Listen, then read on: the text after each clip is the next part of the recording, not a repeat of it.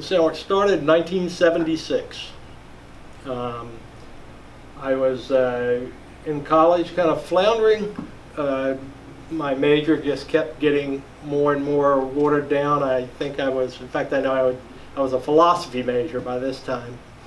I started off as English, then gone to poli-sci, and then, yeah, and then to philosophy, and I played music in high school, bass guitar. All sound men basically are ex-bass guitarists. So at any rate, I was introduced. I was recording at home as a hobby. I'd gotten into that, and then a band asked me to come and record them in their rehearsal hall, and I did. And they liked it, and they were losing their live sound guy, and they offered me this position, live sound guy. And I said, yeah, so I went and did it, and just instantly, I fell in love with it, and I realized, I said, well, this is what I want to do. I don't want to be a philosopher, after all. I quit college, went to work for this band, and then so the rest is sort of history. I started my own little business in '76, ran it out of a band, and it just grew over the years.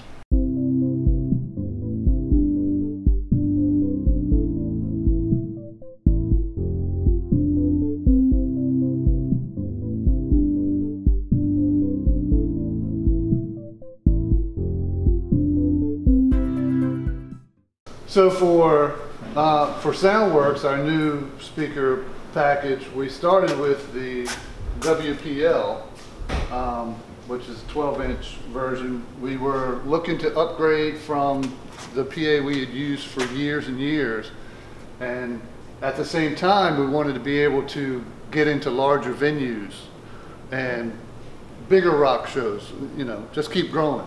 We were the first in the country to get this particular. In the world. Speaker. In the world. The technological advances that Martin has seemed to be able to produce is in the software. When you design your venue, your area that you need to cover, they have the technology to make the sound the same over the whole area, volume wise and frequency response wise, and it just makes the same sound experience for everybody in the crowd.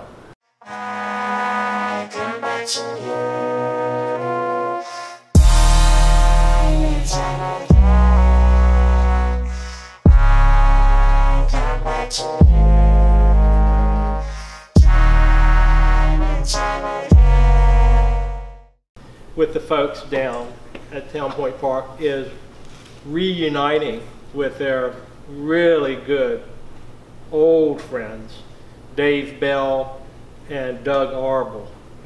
We go way back. They used to work for a band called Fighting Gravity, and we used to provide sound for them, work together all the time. They were just great friends. We had so many good times together, so many good shows. So anyway, I was just thinking that it's so cool. It's a small business, a small industry, and things just come around. The same folks tend to work together again and again. It was really nice working with those guys down there.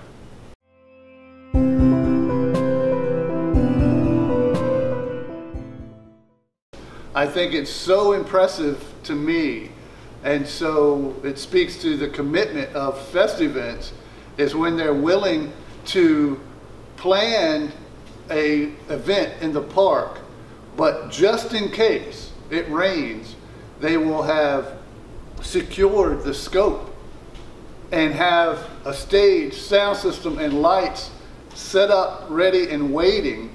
So if it can't happen in the park because of weather, we immediately move right into the scope. And I think for Jazz Fest, and that's, to me, that's amazing. That shows the true commitment of Festevents to entertain the folks in Norfolk. I think that's really cool. That's really cool. And we've had to do that a few times.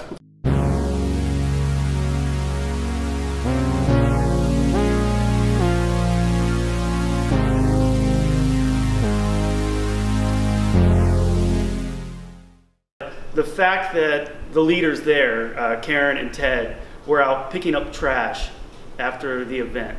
They were working just as hard, if not harder, than every other Festevents employee on site, made me realize that that company was similar to Soundworks and made me appreciate them the same way that I appreciate my bosses. They make you want to work hard. They make you want to do a really great job because they care about the minutia, and it's really impressive.